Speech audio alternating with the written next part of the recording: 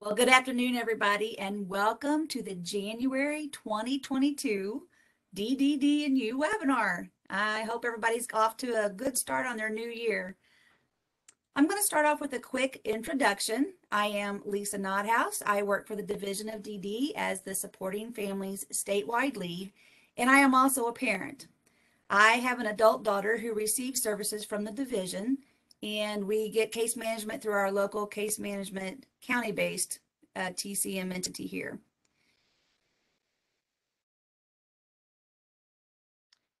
As Kat shared, during this webinar, Trina Cookson, who is Quality Assurance Specialist with the division, and I are going to talk about the Missouri Quality Outcomes.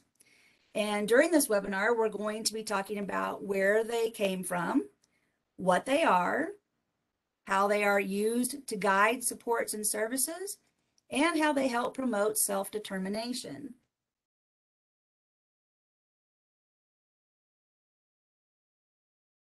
So, where did they come from? If you are receiving services that are funded through the Division of DD, it's very likely that you might have heard about them through your support coordinator or while you were planning for your individual support plan, but you might not know how they were developed. The Missouri Quality Outcomes developed from efforts that evolved out of a very active steering committee that was created a little over 20 years ago. And they were created to help the division identify at that time what specific elements would indicate that people were experiencing a quality of life or living their good life, as you might have heard that term being used before. That committee consisted of very vocal self-advocates, family members, division staff, and other interested stakeholders. As the work of that committee came to an end, they expressed their very strong desire to have all of their ideas and feedback captured and then outlined in a document that could be used to really help align services with people's goals and desires. And that document eventually grew into what is now known as the Missouri Quality Outcomes. Now, that was a huge document. I don't know if there's anybody on the webinar today that might remember that was like a 70 to 80 page document that was created.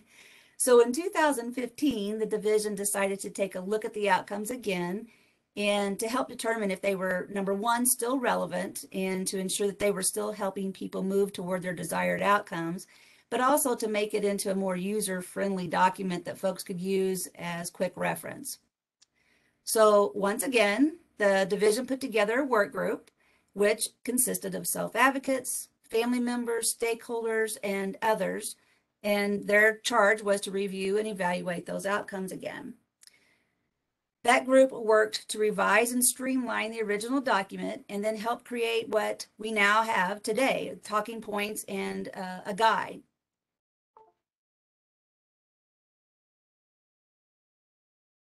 So what is the purpose of the outcomes?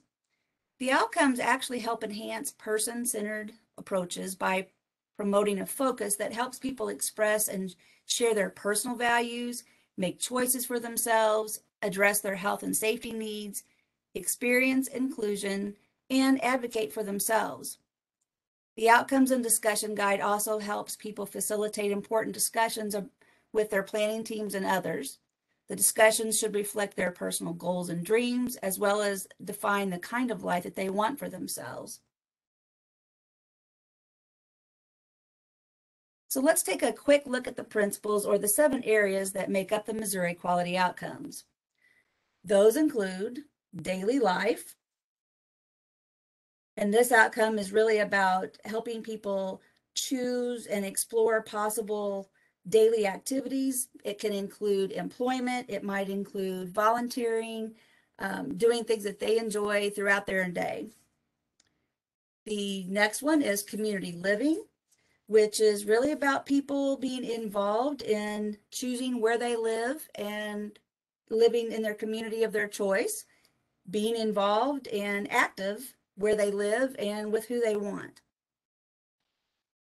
The social and spirituality is really about individuals being a part of and involved in their community.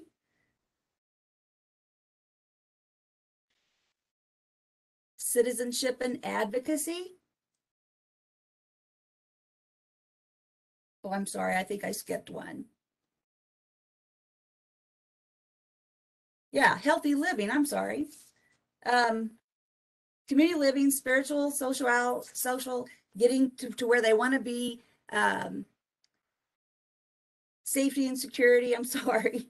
This outcome is really about people knowing about and understanding their rights. Citizenship and advocacy, here we go, is really about having people learn about and know what their opportunities are to advocate for themselves. Supports to families is a big one. Families need education and support as well. And I'm real quickly, I'm going to see if I can.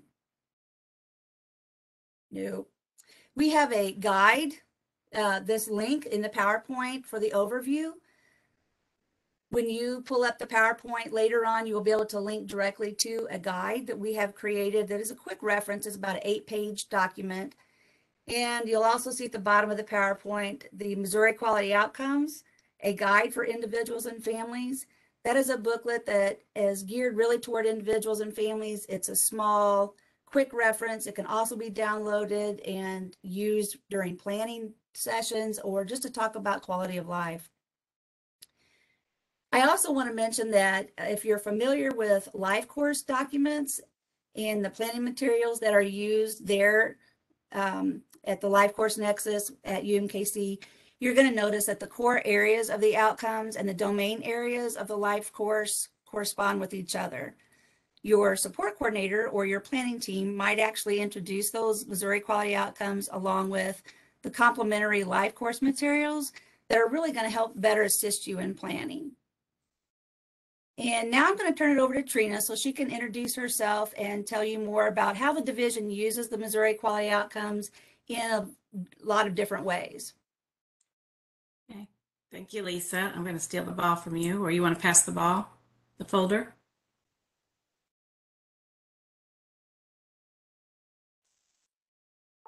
There you go, and I'll start sharing my screen.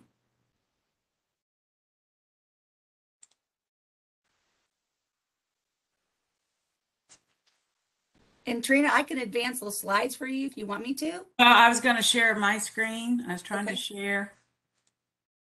Let's see here. Yeah. All right. Hopefully you can see my screen now. I can. Yep. So Lisa mentioned I'm Trina Cookson with the State QE team, and we're looking at how the division uses the Missouri Quality Outcomes. And we do that in multiple ways, including planning, monitoring, and trend reports. In regards to planning, the Missouri Quality Outcomes are integrated within the individual support plan guide, and it's to assist the team in having discussions around key areas of importance to the individual. It also helps them to support their personal goals, dreams, and other areas of interest. And so all of this together promotes continuous quality of life. In regards to review and monitoring practices, the Missouri Quality Outcomes are measured every year through the Quality of Services Review, or we refer to them as QSRs. During the QSR process, which is outlined in Guideline 54, and I'll bring that up. It's over.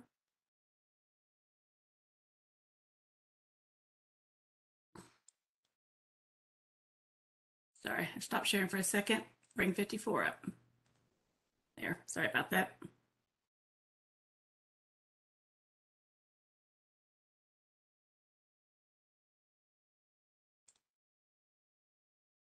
Okay, so guideline number 54, and this outcome, the Missouri outcomes are reviewed with the person and their support team.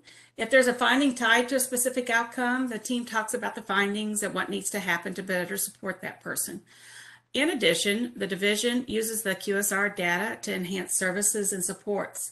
Examples from previous QSRs include increasing community access, updating the ISP to reflect personal goals, and individuals being supported to choose not only who they live with, but where they live. A Missouri Quality Outcome handout is provided during this process. and it provides participants a crosswalk between the outcome and the HCPS Code of Federal Regulations, but it also has each of the Missouri quality outcomes listed that Lisa just reviewed: the daily life and employment, community living, social and spirituality, healthy living, safety and security, advocacy and engagement, and supports to families. And like I said, it has a crosswalk with the outcomes with our federal regulations. And going back underneath the guideline, for additional information in regards to data from the 5 years of the quality of services review that have been completed since 2017, there is this at-a-glance report here with data as well. During the QSR, the National Core Indicator Survey is also completed.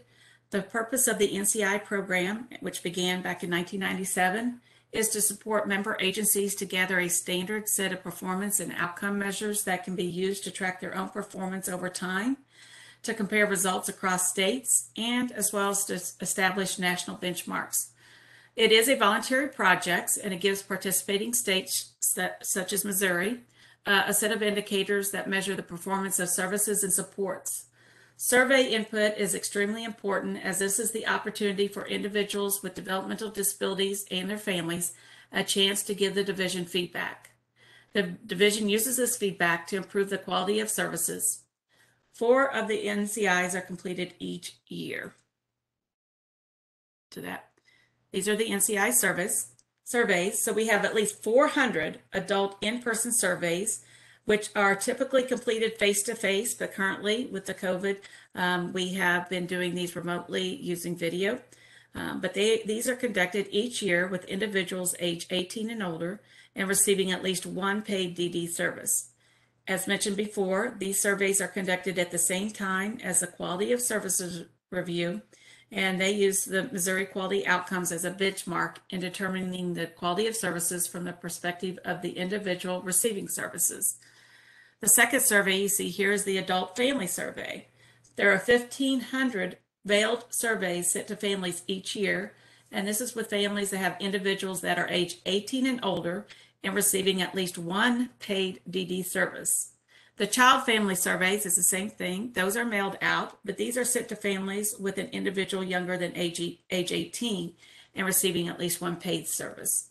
And the last survey here, the Staff Stability Survey, and that is completed online by provider agencies. And of course, it includes information in regards to direct support, professional wages, tenures, benefits, etc. So in regards to how are they used, we'll look at the Missouri Quality Outcome and New Reports, and it's based off the data from all of these surveys just discussed. These reports, you might have heard them and see that in parentheses, they were known as at-a-glance reports. And I'll go back and share those. Okay. 5 reports thus far are advocacy and engagement, daily living and employment, healthy living, safety and security, NCI, and the Missouri Quality Outcomes. We'll take a quick look at the Missouri Quality Outcome and Advocacy and Engagement Report. As you can see, this one was completed in June of 2021. And taking a quick look at the table of contents, you see it covers in general the Missouri Quality Outcomes, what is NCI, a general overview about the report, and then more specifically, we've got about self-determination, self-advocacy, guardianship, supported decision-making.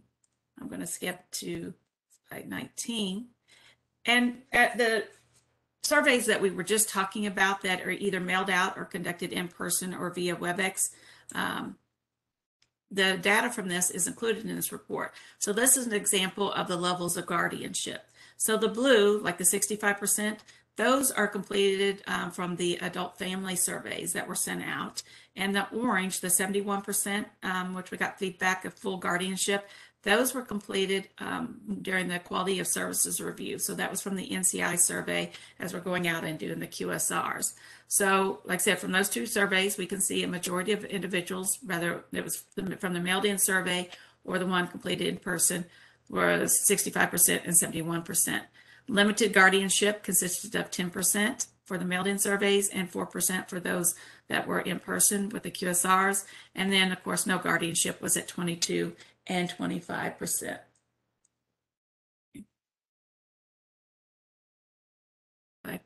Last but not least, we're looking at, as Lisa mentioned earlier, about promoting self-determination. One of the great ways about that is Kate Bartley, who is our NCI coordinator. She has helped develop and put together with UMKC these talking point series. And all of these are usually about 3 to 5 minutes long. There might be a few that are a little bit longer, but they have a lot of variation in teaching about our Missouri quality outcomes as well as self-advocacy.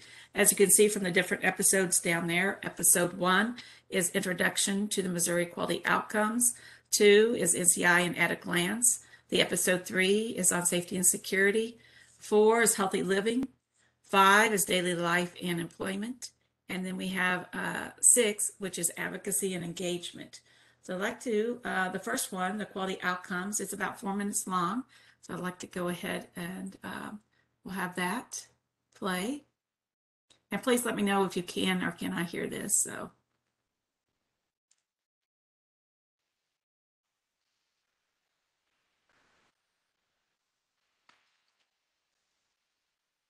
Welcome to the Missouri Quality Outcomes Talking Points series. This series is designed to share information and resources that may be important to you and your family to help you reach your personal goals. Today, we will be providing the first in a series of informational episodes, Introduction to the Missouri Quality Outcomes. This video is brought to you by the Missouri Division of Developmental Disabilities and the University of Missouri Kansas City Institute for Human Development. What are the Missouri Quality Outcomes? The Missouri Quality Outcomes were created by people with disabilities, their families, and professionals in the field. The Missouri Quality Outcomes are used to bring about discussion on areas important to your individual goals and quality of life. The Missouri Division of Developmental Disabilities also uses the Missouri Quality Outcomes to identify areas in which services could be improved. The 5 quality of life domains for individuals, which were borrowed from UMKC's Institute for Human Development's Charting the Life Course framework, are daily life and employment, what people do every day that is meaningful for them, such as going to school, working, volunteering, daily routines, and life skills. Community living, where and how people live, such as their home, ways of getting around town, and community involvement. Social and spiritual, how people are connecting with others, such as their friendships, relationships, social activities, and faith communities that people may be involved in. Healthy living, how people stay well and manage their health through choices related to mental health, physical health, nutrition, and access to healthcare providers. Citizenship and advocacy, how people form valued roles in society, such as making meaningful choices, setting goals, and taking personal responsibility. Safety and security, how people are staying informed about being safe and secure, such as emergency preparedness and planning, as well as learning about abuse and neglect, individual rights, and self-advocacy. Join us as we explore each life domain and related information that can help support you and your family. For more information about the Missouri Quality Outcomes and the services and supports available, visit the Department of Mental Health's Division of Developmental Disabilities website at dmh.mo.gov/DEV-disabilities. Please join us next time for the Missouri Quality Outcomes Talking Point Series, Episode 2, NCI and at a Glance. This program is partially funded by the Administration for Community Living through the Projects of National Significance program.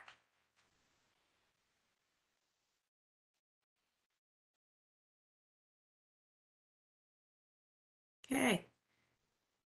So there, as we mentioned before, there are several. There are up to 6 episodes, like I said, they're 3 to maybe 5 minutes long. We encourage everyone to share this information with anybody and everybody to, like I said, help with do self-advocacy and just more information that we can share with the individuals that we provide services to, the better. So I will pass it back over to Lisa.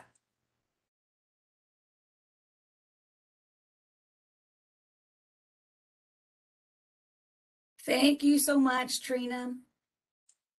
Let me get our PowerPoint caught up here. And absolutely, I love those videos. Caitlin did such a good job of helping put those together, and they did a much better job of describing the outcomes than I did earlier. So absolutely refer to those for future reference if you need, and make sure you share those with the individuals and the families that you're supporting as well. Before we wrap up today, I just want to make sure that everybody knows that the division is once again getting ready to take a look at the outcomes, and they're going to do this through a series of town hall forums. Those are still being planned out, so we don't have dates yet, but that information will be rolled out through our division blasts, email blasts that we have, and put into our newsletter. So make sure you're looking for those, because we really appreciate and value the feedback that we get from the self-advocates and the families that we work with. So, and with that, I just want to remind everybody to connect to the division so that you do stay up to speed with what's going on. We have our division email or system that I just talked about, our website. You can access our email blast there, as well as check out our newsletter that's online. And we have just recently been upscaling our division Facebook page. So if you're a Facebook user, I strongly encourage you to go out, find us on Facebook and follow us there. We share a lot of information in that venue as well. And the next MOQO DDD and U webinar is scheduled for February 22nd, 12:30 to 1. So grab your lunch and plan to join us for that event. And thank you so much, Trina, for your information and sharing that with folks. Thank you to everyone who has joined on the webinar, and look forward to seeing you next month. Oh, and I see that Trina has put a lot of the links that we talked about into the chat. So if you want to check those out, you can. And I'm also going to send those, we're going to put those together, and I'm going to send those to Kat, and she can post those as a separate document with the PowerPoint and presentation today when she puts those on the website. Thank you all.